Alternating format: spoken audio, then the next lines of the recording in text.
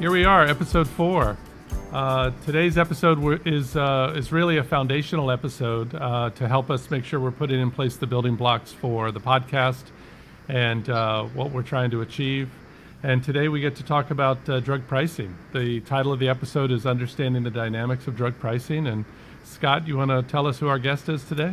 Yeah, thanks, Mark. Nice to be with you. And we're super excited today to have Professor Jamie Robinson from the University of California at Berkeley, very noted health economist and a really deep national expert at the intersection of, I'll say, medical technology generally with pricing and affordability and sustainable innovation. So it should be a lot of fun to be able to talk with Jamie. Well, it is going to be fun, and I even read his book over the weekend. So, and not the Cliff Notes version, the real. Great. I read the book. So, but I did think after reading the book that it'd be important to just align around the nomenclature. So, when people talk drug pricing, if you're talking to a family member, they might think they're talking about the patient cost sharing. In our case, when we talk drug pricing, we're really talking about the wholesale acquisition cost. Sometimes it's called the list price. You'll hear different things. I think it's also important to realize that that if it's physician administered or hospital administered, there could be a whole other price for a particular drug. And then, of course, as I mentioned, the patient and the cost sharing and what they pay out of pocket is not determined by the manufacturer at all, but it's really based upon the benefit plan design. So I know we have a lot of access nerds, and they probably didn't need that introduction. But for those who are new to the access market access and affordability space, I just wanted to make sure that we aligned on all of that. Yeah, great. So, Jamie, I've had the good fortune of being able to collaborate with you for a number of years now, doing some teaching with you at Berkeley and also some research and writing. But why don't we take a moment here at the beginning and give you a chance to introduce yourself more fully to our listeners? Sure, I'd be happy to. Thanks for inviting me to participate in the podcast. So I'm a professor at Berkeley. I've been a professor at Berkeley for a long time, and I'm an economist by trade. And so I work in the economics of healthcare. That includes health insurance and healthcare delivery.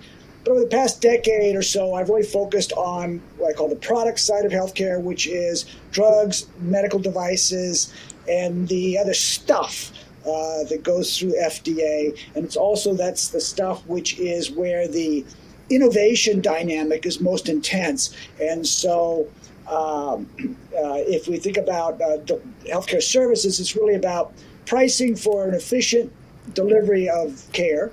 And for drugs, it's that plus helping finance the development of new drugs in the future. Yeah, great. Well, why don't we start there? We have this in some respects funny system where drug companies are granted patents by the government for a period of time, and they're able to charge the prices they want on the marketplace during that time, and then eventually you have genericization and a whole bunch of competition, and the prices come way down generally, quite rapidly. It seems like a convoluted way to do it. So what's behind that, Jamie? Can you comment on it? Sure. I will go back to the two functions of drug prices. One is to reimburse the manufacturing and distribution of existing drugs. And the other one is to help finance R&D for the next generation of drugs. And in principle, we always have to do the former. Okay, if the drug companies aren't compensated for that, they'll just go out of the market. But do we have to do the latter? Do drug prices have to contribute to R&D financing? And the answer is no, not necessarily. Bunches of them don't. Drugs that are subject to open competition, which don't have patent protection or regulatory protection, are called generics or biosimilars, and competition drives their prices down towards the costs of manufacturing and distribution, and therefore they're cheap, which is good for the patient, good for the payer. And That's all there is to it. The problem is that those drugs don't contribute. There's no profit that they can use to invest in R&D, and they don't. Generic drugs and the generic drug companies don't do R&D as a general rule. So we could live with that if that's somebody else, let's say the government or the philanthropic foundations, funded drug development. Now, they obviously fund a lot of research, scientific research and clinical research, and in some cases they funded some drug development. But as a general rule, government grants or grants from the Bill and Melinda Gates Foundation are not that good at incentivizing the creation of actual saleable, usable products, and they're better at the science of the whole thing. And so what we have developed over time by trial and error is a world where drug R&D is financed, let's just say in round numbers, approximately half by the government through mainly the National Institutes of Health and other funds, and about half through industry. And what industry does, where industry gets its money, is by charging high prices. And so as a matter of public policy, in other words, by intent, we create patent policy and we create FDA regulatory exclusivity, which prevents competition or limits competition and allows companies to set high prices. So we fret about, drug prices are too high, but we should say, wait a minute, they're too high by design, by intent. And because the point of them is to generate profits, frankly, monopoly pricing, monopoly profits, and then the companies are supposed to, hopefully, invest some of that in R&D, and pharma invests about 20% of revenues in R&D, which is either a high number or a low number, depending on how you look at it. It is the highest number of any industry in the economy. It's the most research-intensive industry in the economy, even with all that NIH support. So that's where I would start. We want low prices in order to enhance access. We want high prices in order to subsidize research and development. How do we balance those? That is the big policy issue with pharmaceutical pricing. Yep, great.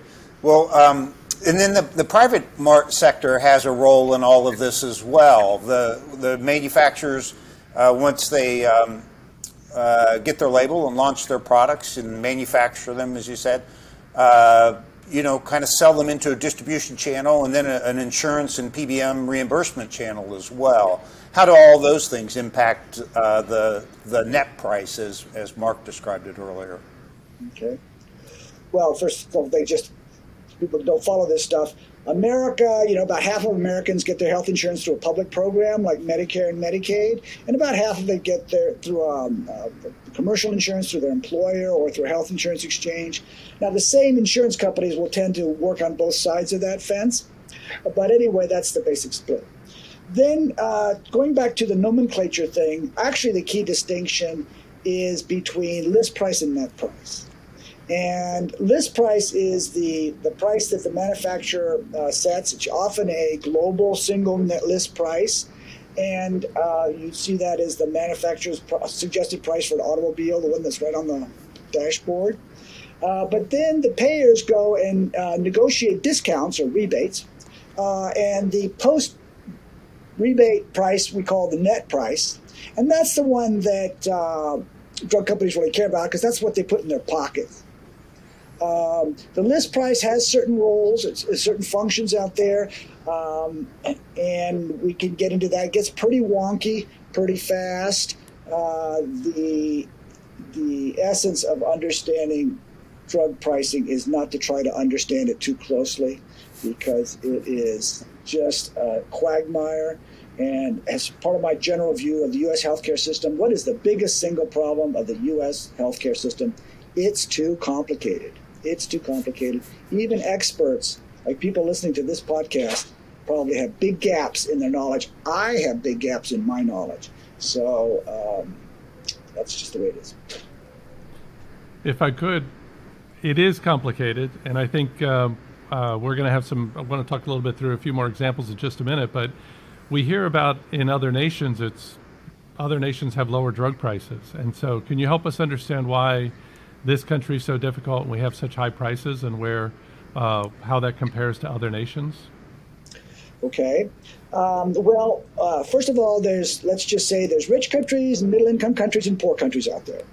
And pharma generally, I think they sort of accept the idea that the prices should be higher in high and high price countries, medium, and then low. Okay.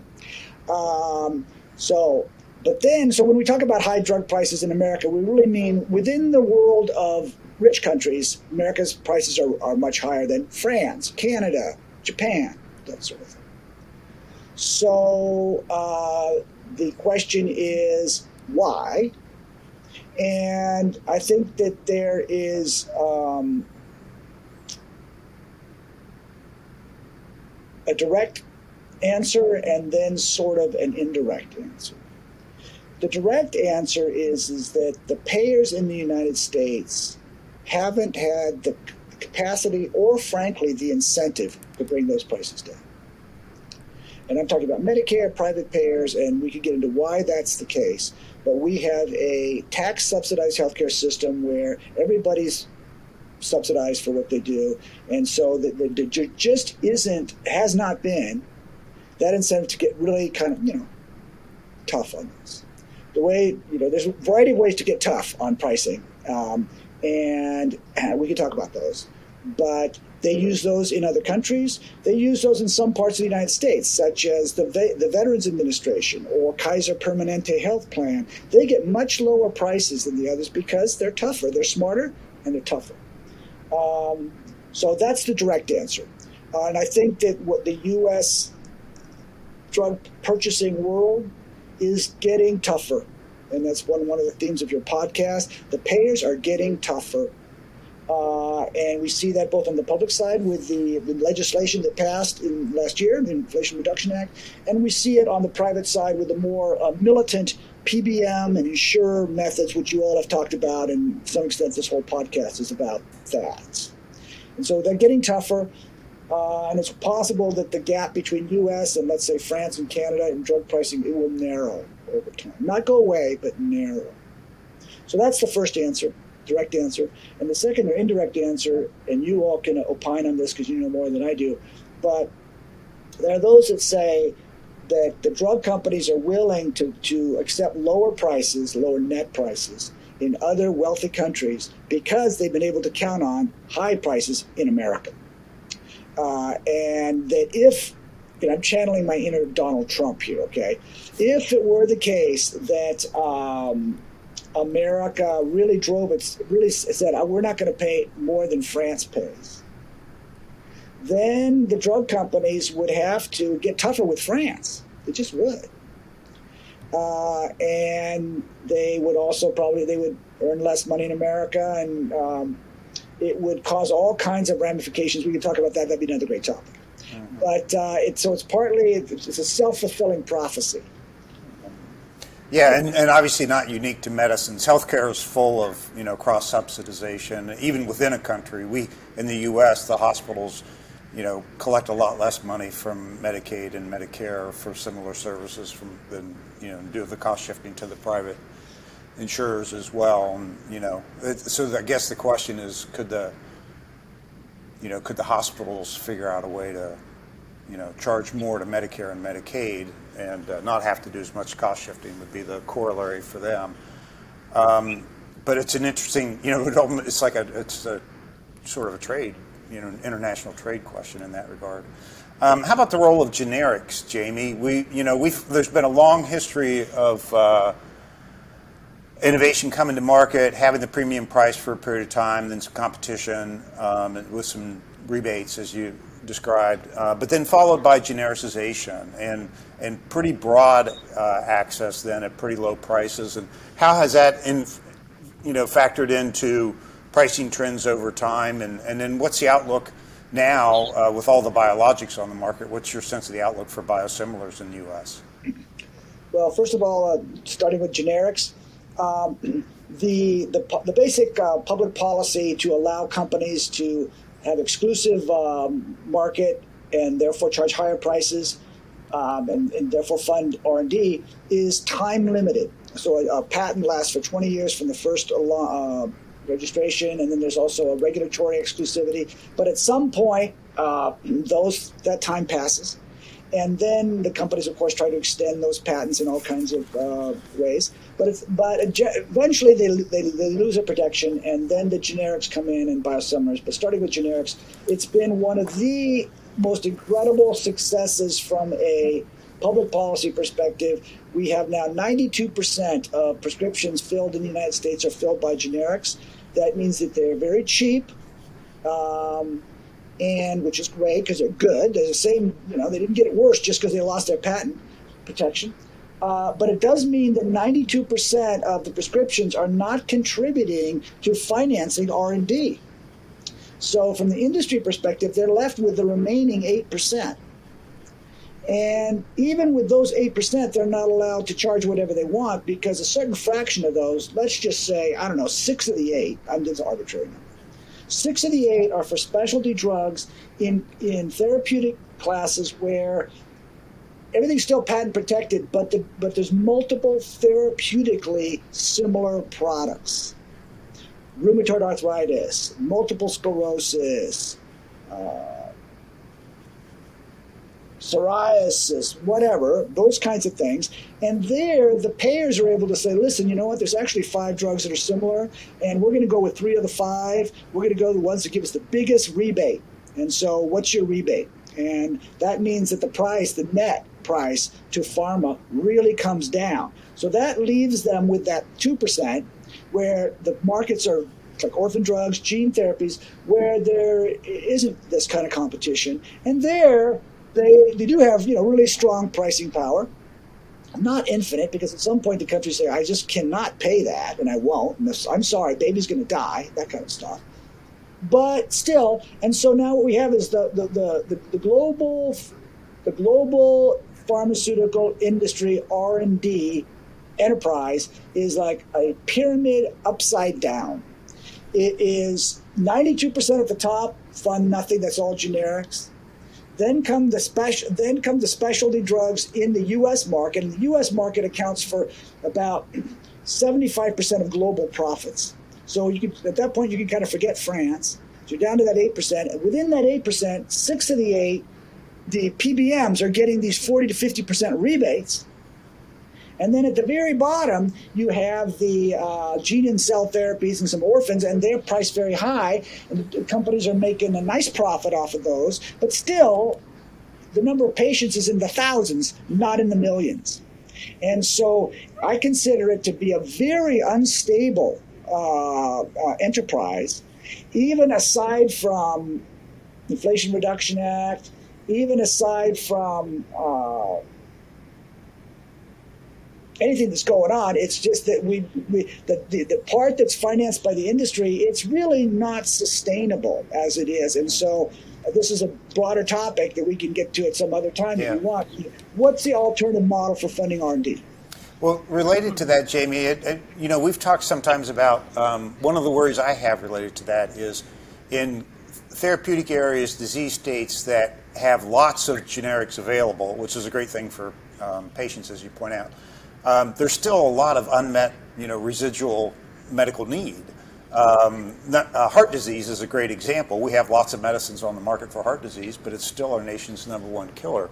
But for an innovative manufacturer, it's very hard actually to come out with a new medicine in cardiovascular disease that is going to generate enough use at a price that's high enough to make it attractive. This is kind of what happened to antibiotics, some years ago, but it seems to be happening in other areas.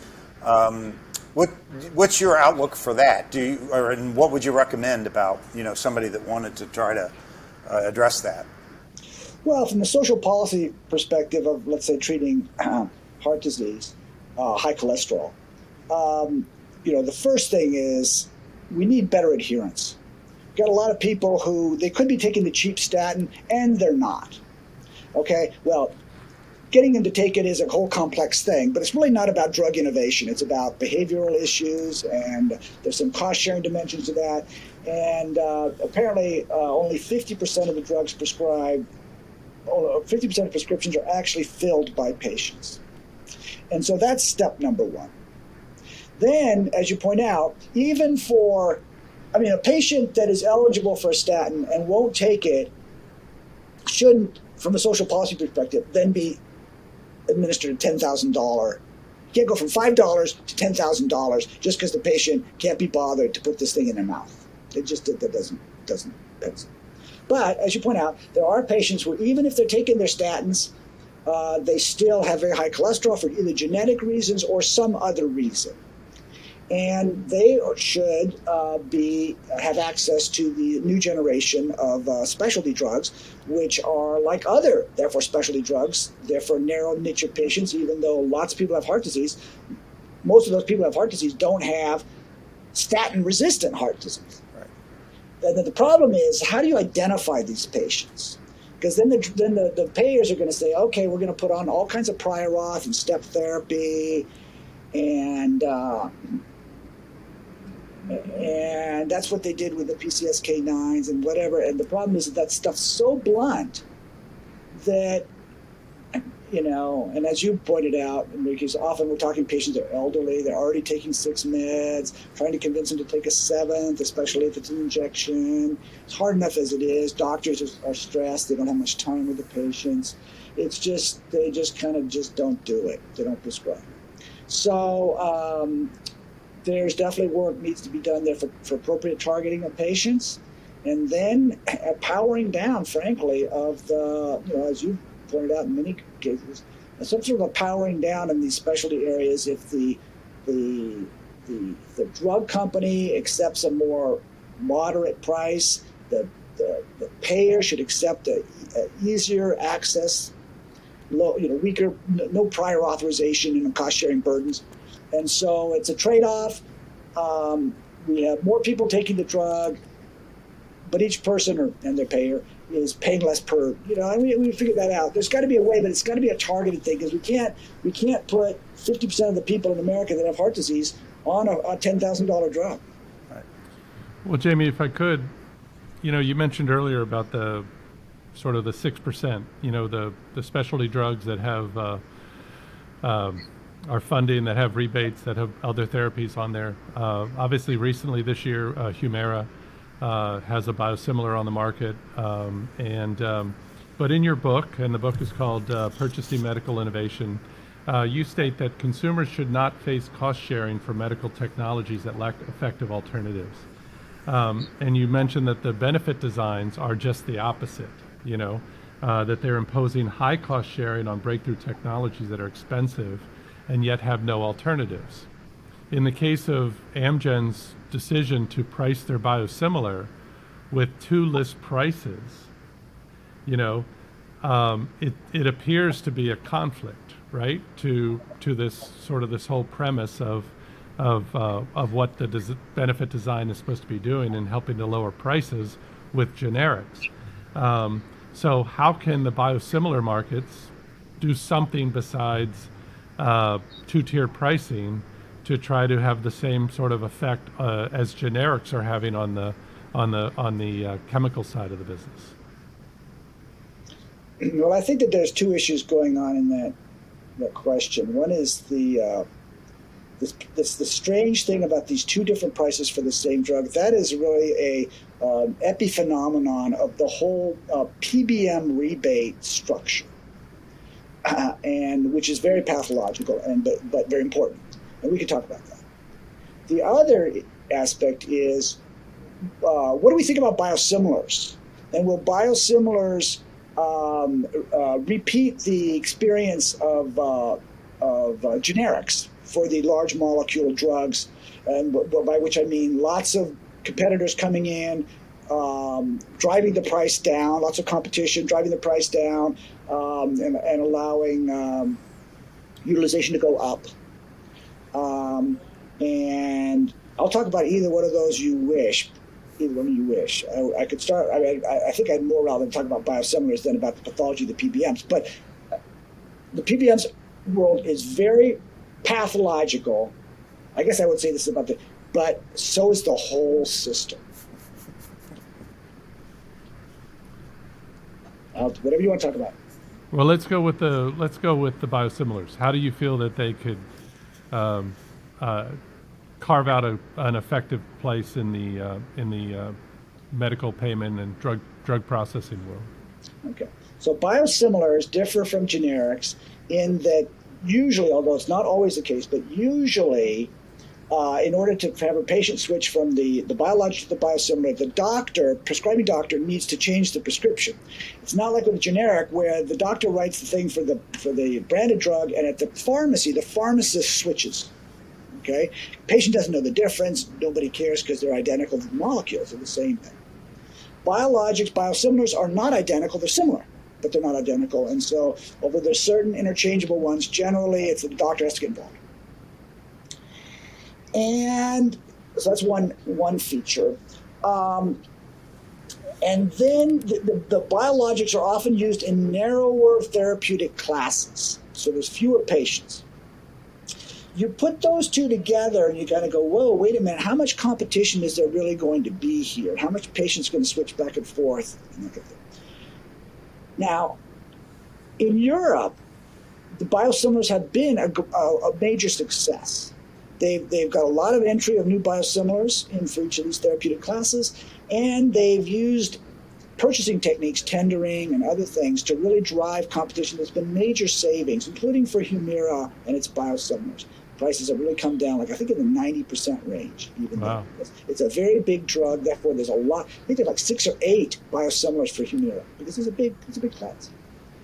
So whereas we in the United States have lagged, and there's sort of Humira-specific reasons. Humira is a self-injected drug that it goes through the retail channel and through the Part D channel for Medicare. And for those of you that are wonks, that's part of the reason why it's so screwed up. Most of the other biosimilars and biologics are infused drugs, physician-infused drugs. They go through the hospital or provider channel, so-called buy and bill, specialty channel, and Part B in Medicare. And after all these delays, recently, biosimilar market share is really surging. It is now a major deal, particularly in the cancer domain, particularly facing these Genentech drugs, these great drugs, Avastin, Herceptin, Rituxan. The latest reports, I believe, is that the biosimilars have more than 50% market share for those now, and they're coming on strong. And so there the issue is, what are the incentives for the doctor to switch? And what about the patient? And so it's really about doctor. When I say doctor, I mean provider, hospitals. How they get paid, and then for the consumer, what is their cost sharing? And how does that vary between the biosimilar and the biologic? And we can talk about how there's some pathology there in the system. Of course, that's where you get to this Humira nonsense. But it's been working, so to speak, from a purchase perspective, on the cancer side. Mm-hmm. And Jamie, I'd be interested in your health economist views about the rebate system and what it does well, and some of the things that not so well. Well, the origin of the system is the essence of the system is that the drug companies want to and need to, and so the payers agree with this, sell the same drug at different prices to different buyers. That's the essence of it. And so how do you do that? And so the way they do it is they say there's a single price for this drug, and then I'm going to negotiate confidential discounts, or call them rebates, with different payers at different levels. And that's going to allow me to do this, what we economists call price discrimination. But price discrimination is not a bad thing. It can be a good thing. For example, most obviously, we'll sell the same drug cheaper in poor countries than in rich countries. That's the very first thing. And then, as you pointed out earlier, in the U.S., they often get less money from public payers than they get from private payers. It's a good thing, bad thing, depending on your perspective. And so that is the issue. And so the question is, well, why do we have these Why don't they just negotiate a discount rather than these strange rebates? And what a rebate is, a discount is like, say something like, okay, this drug costs $100. I'm going to negotiate now. I'm actually only going to pay you $80. And so for every dose that one of my people uses, you get $80. End of discussion. A rebate's different. It says, okay, the price is $100, and we'll pay you $100 per dose. And then, though, we're going to keep track of how many doses were used over the whole course of the year. And in fact, we're going to keep track of how many doses of all of our drugs, if I'm a drug company, all of my drugs being purchased by one payer over the course of the year, and how much money did I send to you? And the more than, and then we're gonna negotiate, and you're gonna give me a rebate. You're gonna give me a fraction of that back. And why you would do that is another complication. It has to do with my bargaining power. And so that means we're leaving in place these list prices, and then we have the net price, which comes back, which is what the pharma company actually collects. And in between, there's the list to net bubble, it's sometimes referred to. And what happens to that? And that is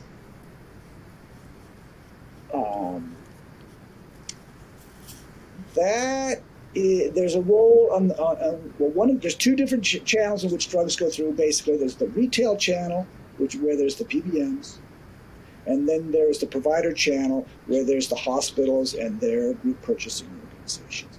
And each of those intermediaries has figured out that taking a big chunk of the flow of money as it goes by is actually extremely profitable to them. I work in my econometric work mostly on the hospital channel and on the Part B drugs, and in the commercial sector. And the hospitals make more money off of infused drugs than do the manufacturers of those drugs. The markups are over 100%. In addition, they get these special discounts in their acquisition, so-called 340B, and that even adds even more.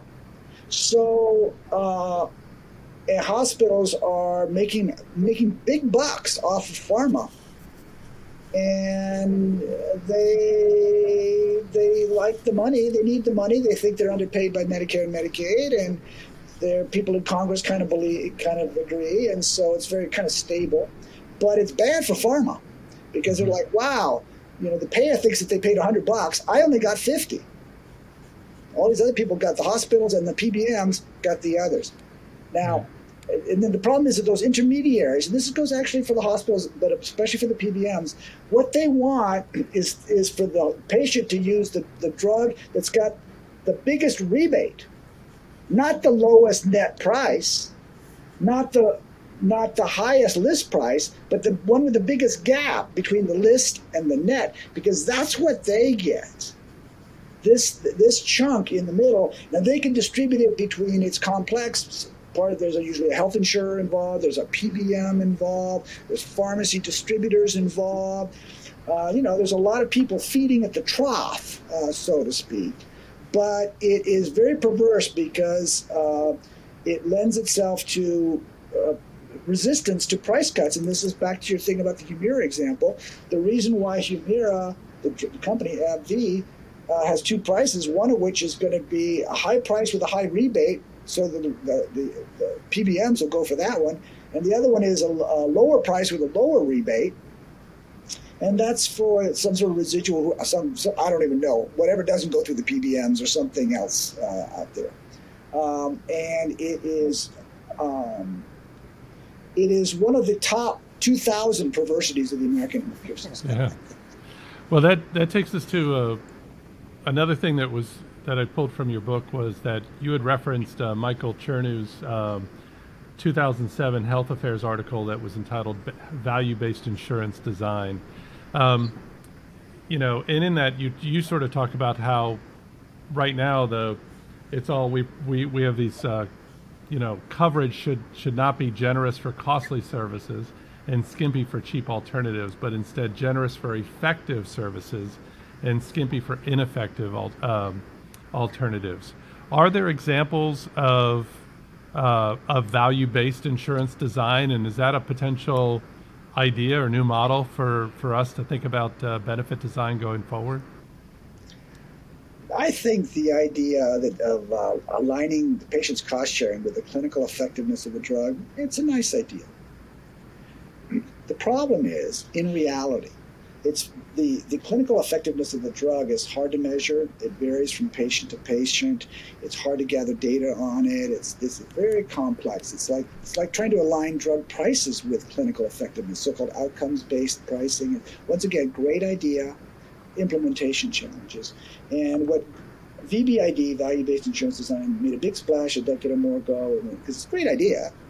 But when you actually want to look, what does it really boil down to in practice? It means that they're saying, well, patients should have a zero copay on generic drugs for diabetes.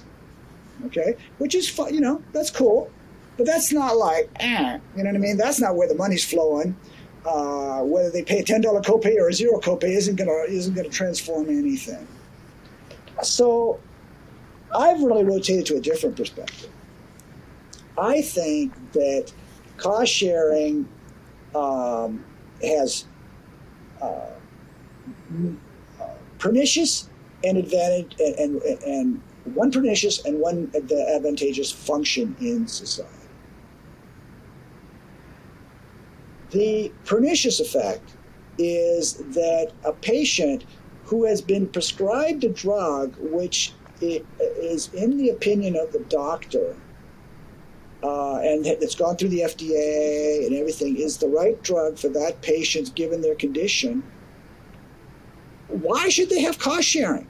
I mean, any cost sharing. Right. This whole notion that you're supposed to have skin in the game, what does that mean for a patient that's, got psoriasis and they've got some drug that works on them, and why should they? Because then cost sharing is just punitive for the sick.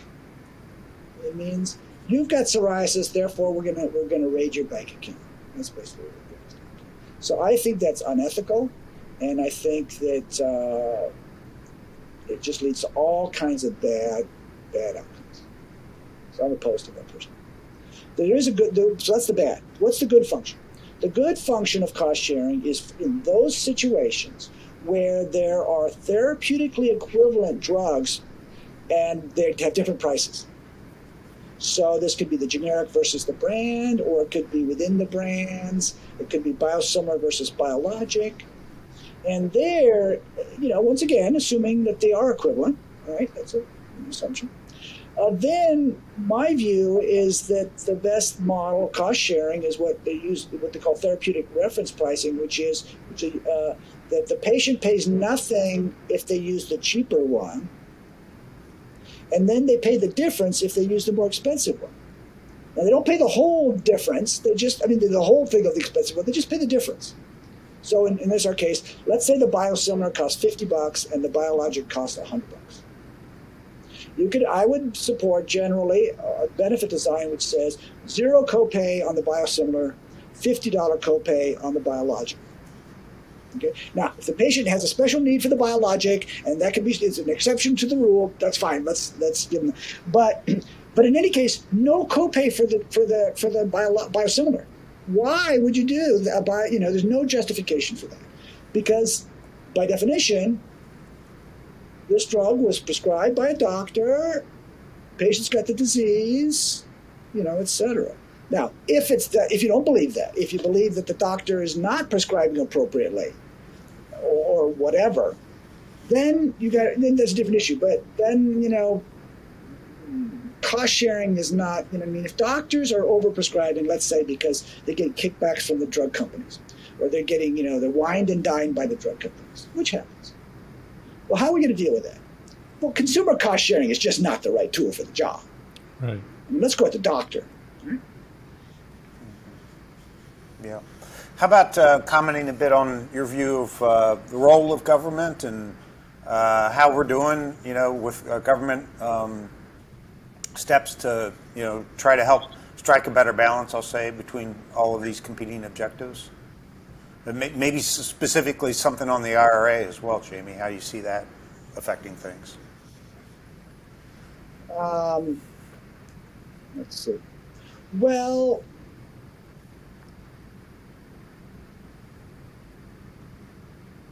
the government, who's the government, but whatever, there's a lot of thoughtful people there. They understand that we're trying to make drugs both accessible and affordable and support innovation. They get it. They understand. They're under various pressures. There is a lot of strong, immediate, short-term pressure to hold down drug prices. And all this perversity stuff, but it's out there. And a lot of senior citizens, these people vote. And then when we have all these reports about how America's paying twice as much as Canadians are paying, there's just this, it's like the Donald Trump effect. They're getting away with murder. Farmers getting away with murder. How's this possible? Slam them. Let's get them. And there's a lot of that kind of energy out there. And so that's one thing. Then there's even a sort of more narrower version is we've got a problem with Medicare spending is higher than, Medicare is funded by taxes. Politicians don't like raising taxes. And so they want to find a way to subsidize Medicare, basically, without raising taxes. And so one way of doing that is to reduce what Medicare pays out. That's for drugs, but of course it's also for physician services, for hospital services, et cetera.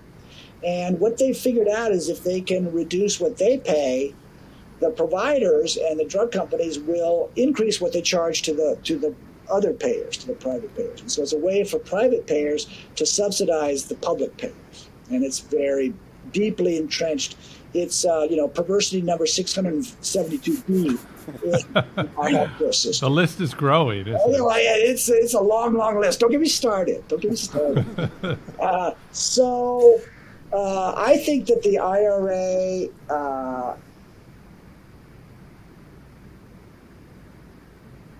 was a long time coming.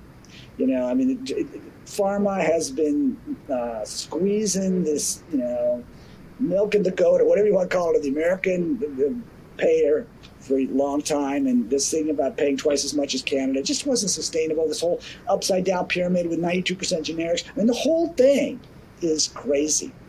I don't think that the IRA by itself changes that much. I think that this limit on post-launch price increases is real.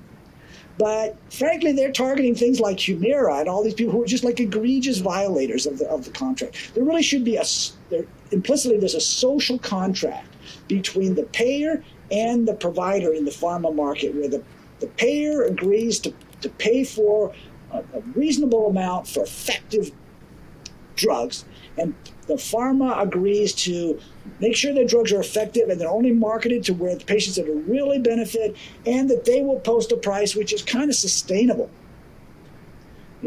I spent a fair amount of time this is a digression. I spent a fair amount of time in Germany and talking to payers, pharma, government. And what's really interesting is that everybody uses the same term. Wirtschaftlichkeit means efficiency. And they all agree that the system has to be efficient, that there's a limited amount of money, even in a rich country like Germany. And pharma agrees with that. Payers agree with that. Doctors agree with that. Doctors, we believe in efficient prescribing. Now, of course, they can interpret that how they want. But still, there's this concept that there's a social contract, that we don't have infinite amount of money. It's not a matter of your rights versus my rights. It's that we collectively have to make this thing work out. And I think it's beneficial. I think it partly explains why Germany's healthcare system works reasonably well, financially as well as innovation. But anyway, back to your point. I think, and this is a little bit about not what you asked, but I think, and partly I've gotten this from you over the years, that the current model of pricing is not sustainable and shall not be sustained.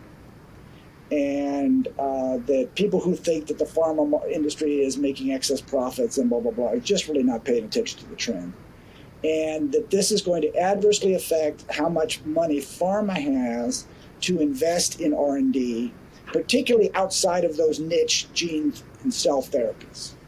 And so if we want to have continued investment in antibiotics and heart disease and diabetes and blah, blah, we need an additional source of revenue. And it will be interesting to see whether this current talk about industrial policy and with the COVID experience, whether we lead to more government investment of public funds into product development, channeled through the venture capitalists so they can manage the whole thing. But ultimately, just like with COVID, it was actually taxpayer dollars, but then it ended up in the pockets of pharma, and through ARPA-H would be the channel. That's what they're doing in Europe now. All the companies, they want to have a French pharma industry. They want to sustain it in France. They want to sustain it in Germany. And so historically, they just wanted to pay less. The only thing that they cared about was paying less. Now they want to pay less, but they also want industry to invest locally. And so now suddenly, whoa, slow down. France just announced that they were raising prices on generic drugs. Raising for that reason. Wow. Well, this is a lot there. So we wrap up every episode, Jamie, with the question of what is your prescription for better access? Well, I know you've given us a lot. So, what is your prescription for better access? Well, I like what you and Scott are all about, which is that we need to have a social contract of fair pricing and fair access. It's got to be a trade-off, and we can quibble around the details, but we've got to agree on that basic principle. And everybody's got to be in. This includes the government as a payer, by the way, includes private payers, includes the PBMs and all those people. And it's tough because all these people have their own goals and their own interpretations. But this basic idea of a social contract of fair price and fair access, and actually part of that also fair investment in innovation, that's really part of it, and we have to figure that out too. But that's what I would say, and this is, of course, only a tenured professor could talk like this. The solution is a social contract. Now, you guys go out and negotiate that, make it happen. I just talk about it. Well, speaking of that, Professor, you get to do a little grading of your two students here. We wrap up every episode with some key takeaways, and since I am hogging the microphone right now, I'm going to let my wonderful co-host start with the takeaways.